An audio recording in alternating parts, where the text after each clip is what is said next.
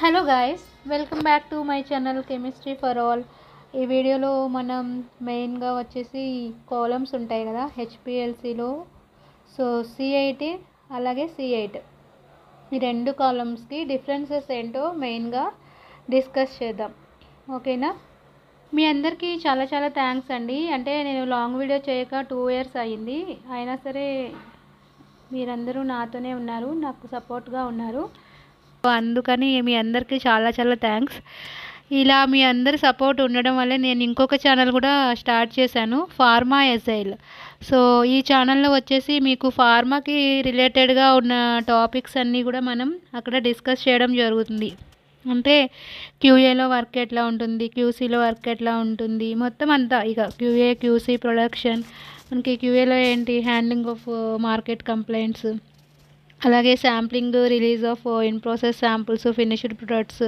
క్యూసీలో వచ్చేసి ఇన్స్ట్రుమెంట్స్ ఉంటాయి కదా, సో ఆ ఇన్స్ట్రుమెంట్స్ ఎట్లా వర్క్ చేస్తాయి, అలాగే వాటి క్యాలిబ్రేషన్స్, ఒకవేళ ఓఓఎస్ వస్తే దాన్ని ఎలా మనం హ్యాండిల్ చేయాలి, ఇంకా మనకి ఇన్సిడెంట్స్, డీవియేషన్స్, చేంజ్ కంట్రోల్స్, ఇంకా మొత్తం అన్నీ కూడా ఫార్మాస్యూటికల్కి సంబంధించి మొత్తం అన్ని టాపిక్స్ కూడా మీకు ఫార్మా ఎజైల్లో మనం 1 by 1 ఒక్కొక్క వీడియో రాబోతుందన్నమాట. సో అది కూడా మీరు సబ్స్క్రైబ్ చేసుకొని మీరు ఇట్లాగే ఈ ఛానల్ని ఎలా అయితే సపోర్ట్ చేశారో ఆ ఛానల్ని కూడా సపోర్ట్ చేయాలని అనుకుంటున్నాను. ఓకేనా? అలాగే మీకు ఎలాంటి డౌట్స్ ఉన్నా కామెంట్ చేయండి. అంటే ఫార్మాకి రిలేటెడ్ డౌట్స్ కానీ, లేదా మీరు స్టడీస్ కంప్లీట్ అయ్యి కెరీర్ వైజ్గా డౌట్స్ ఉన్నా సరే మీరు తప్పకుండా కామెంట్ చేయండి. మీ కామెంట్స్ అన్నిటికీ 1 by 1 వీడియో చేయడం జరుగుతుంది. అలాగే మీరు కెమిస్ట్రీ ఫర్ ఆల్ని ఎలా అయితే సపోర్ట్ చేశారో ఫార్మా ఎజైల్ని కూడా అలాగే సపోర్ట్ చేయండి. ఈ వీడియోలో మనం కాలమ్స్ అంటే హెచ్పిఎల్సిలో మనం కాలమ్స్ యూస్ చేస్తాం కదా, సో అవి C8 C18 అనమాట. ఇవి రెండిటికి చాలా సిమిలారిటీస్ ఉన్నాయి. ఈ రెండిటికి చాలామంది కన్ఫ్యూజ్ అయిపోతూ ఉంటారు, C8 ఎక్కడ యూస్ చేయాలి, C18 ఎక్కడ యూస్ చేయాలి అని చెప్పేసి. సో డిఫరెన్సెస్ కూడా ఉన్నాయన్నమాట C8కి C18కి. ఆ డిఫరెన్సెస్ తెలిస్తే అవి వేటికి ఎక్కడ C8 యూస్ చేయాలి, అలాగే ఎక్కడ C18 యూస్ చేయాలి అనేది క్లియర్గా అర్థమవుతుంది. సో అది మనం ఈ వీడియోలో చెప్పుకుందాం. మీకు హెచ్పిఎల్సి గురించి, స్టేషనరీ ఫేజ్ గురించి, మొబైల్ ఫేజ్ గురించి, అలాగే normal phase HPLC, reverse phase HPLC, వీటన్నిటి గురించి కూడా మన ఛానల్లో వీడియోస్ ఉన్నాయి. సో అవన్నీ ఒకసారి చూడండి. అంటే మీకు పొలారిటీ అంటే ఏంటి, స్టేషనరీ ఫేజ్ అంటే ఏంటి, మొబైల్ ఫేజ్ అంటే ఏంటి, ఇవన్నీ క్లియర్గా అర్థమైతేనే మనం ఇప్పుడు ఈ కాలమ్స్ గురించి చెప్పుకుంటున్నాం కదా, C8 C18 కాలమ్స్ గురించి ఇవి అర్థమవుతాయి అన్నమాట. సో అందుకని ఒకసారి అవి చెక్ చేసుకోండి. చెక్ చేసుకున్న తర్వాత ఈ వీడియో చూస్తే మీకు ఇంకా క్లియర్గా అర్థమవుతుంది. HPLC mainly 2 types. First one వచ్చేసి normal phase HPLC, second one వచ్చేసి రివర్స్ ఫేజ్ హెచ్పిఎల్సి. మనం ఫార్మాస్యూటికల్ ఇండస్ట్రీస్లో అన్నింటిలో కూడా రివర్స్ ఫేజ్ హెచ్పిఎల్సిని ఎక్కువగా యూస్ చేస్తాం. ఈ రివర్స్ ఫేజ్ హెచ్పిఎల్సి అంటే ఏంటి, స్టేషనరీ ఫేజ్ వచ్చేసి non polar compounds, mobile phase వచ్చేసి పోలార్ కాంపౌండ్స్ ఉంటాయన్నమాట reverse phase హెచ్పిఎల్సిలో. So stationary phase వచ్చేసి నాన్ పోలార్, మొబైల్ ఫేజ్ వచ్చేసి పోలార్. సో మనకి దాన్నే రివర్స్ ఫేజ్ హెచ్పిఎల్సి అంటాం. సో నాన్ పోలార్ అంటే ఏంటి, సిలియన్ గ్రూప్ కదా. సో సిలియన్ గ్రూప్ని మనం ఎక్కువగా స్టేషనరీ ఫేజ్లో యూస్ చేస్తాం అన్నమాట. అన్ని కాలమ్స్కి కూడా మనం సిలియన్ గ్రూపే మెయిన్గా యూస్ చేస్తాం. సో ఇవి రెండు టైప్స్, C8 C18. సో వీటిల్లో మనకి కార్బన్ ఐటమ్స్ ఎలా ఉంటాయి, అలాగే ఆల్కైల్ గ్రూప్స్ ఎలా ఉంటాయి, స్టేషనరీ ఫేజ్ ఏం యూస్ చేస్తాం, అలాగే హైడ్రోఫోబిసిటీ ఎలా ఉంటుంది, డెన్సిటీ ఎలా ఉంటుంది, అలాగే మనకి ఇల్యూషన్ ఎందులో త్వరగా జరుగుతుంది, రిటెన్షన్ టైం దేనికి ఎక్కువ ఉంటుంది C8 C18ని కంపేర్ చేసినప్పుడు, అలాగే సెపరేషన్ మనకి ఎందులో ఫాస్ట్గా జరుగుతుంది, అలాగే మనకి ఏ టైప్ ఆఫ్ శాంపుల్స్ని ఎనలైజ్ చేయడానికి ఏ కాలం యూస్ చేస్తాం. సో ఇవన్నీ కూడా మనం ఈ వీడియోలో 1 by 1 డిస్కస్ చేద్దాం. సో ఈ పొలారిటీ అనే దాని మీద మనకి ఈ పొలారిటీ అనేది అర్థమైతే మిగిలిందంతా కూడా, అంటే మిగిలిన అన్ని పాయింట్స్ కూడా మీకు ఇంకా వెంటనే అర్థమైపోతాయి, ఇంకా చెప్పనవసరం లేకుండా అర్థమైపోతాయి అన్నమాట. ఈ పొలారిటీ అనేది కూడా చాలా చాలా ఈజీ. అదేంటో ఇప్పుడు చూద్దాం. అంటే మనకి హైడ్రోకార్బన్ అంటే ఏంటి, నాన్ పోలార్ కాంపౌండ్ కదా. సో C18లో ఎక్కువ హైడ్రోకార్బన్స్ ఉండడం వల్ల అది ఎక్కువ non polar compound when compared with C8.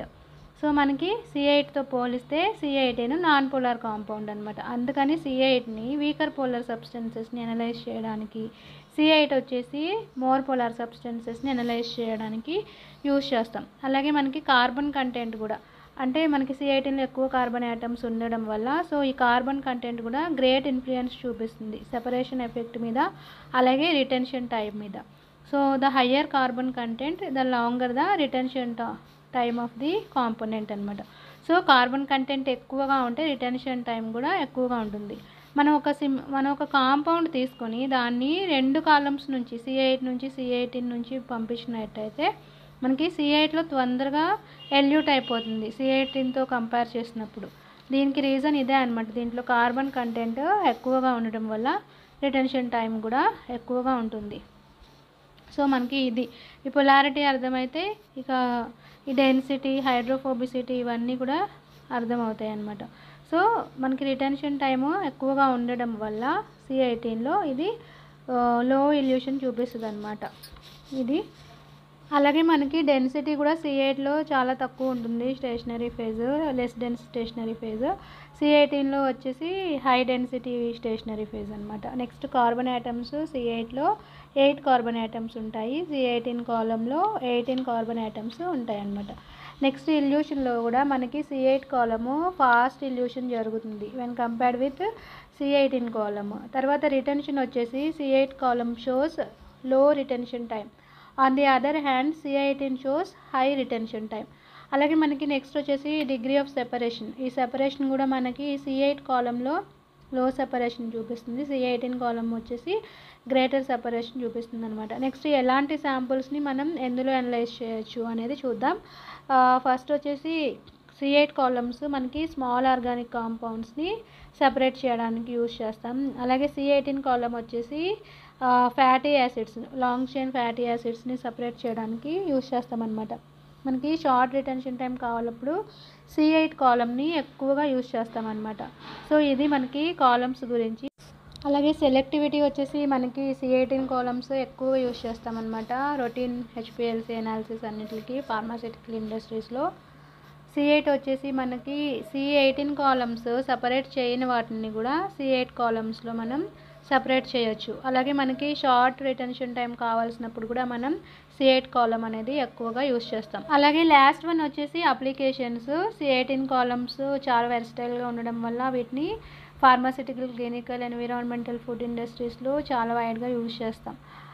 అలాగే వీటిని మనకి natural ప్రొడక్ట్స్ని, బయోమాలిక్యూల్స్ని, long chain fatty యాసిడ్స్ని analyse చేయడానికి C8 కాలమ్స్ యూజ్ చేస్తాం. C8 కాలమ్స్ వచ్చేసి మనకి ఫార్మాస్యూటికల్ అనాలిసిస్, ఎన్విరాన్మెంటల్ టెస్టింగ్కి ఎక్కువగా యూజ్ చేస్తామన్నమాట. అలాగే వీటిని స్మాల్ ఆర్గానిక్ కాంపౌండ్స్ ఉంటాయి కదా, వాటిని సపరేట్ చేయడానికి యూజ్ చేస్తాం. ఇవి మెయిన్ డిఫరెన్సెస్ C8కి C18కి. మీ అందరికీ అర్థమైంది అనుకుంటున్నాను. మెయిన్ పొలారిటీ అనమాట. సో పొలారిటీ C18 కాలం వచ్చేసి నాన్ పోలార్ కాంపౌండ్ అవ్వడం వల్ల, అలాగే దాంట్లో లాంగ్ హైడ్రోకార్బన్స్ ఎక్కువగా ఉండడం వల్ల, కార్బన్ కంటెంట్ ఎక్కువగా ఉండడం వల్ల మనకి రిటెన్షన్ టైం అనేది దాని మీద బేస్ అయ్యి మనకి రిటెన్షన్ టైము తక్కువగా ఉంటుందన్నమాట. సో మీ అందరికీ అర్థమైంది అనుకుంటున్నాను. మళ్ళీ ఓకేనా? Thank you guys.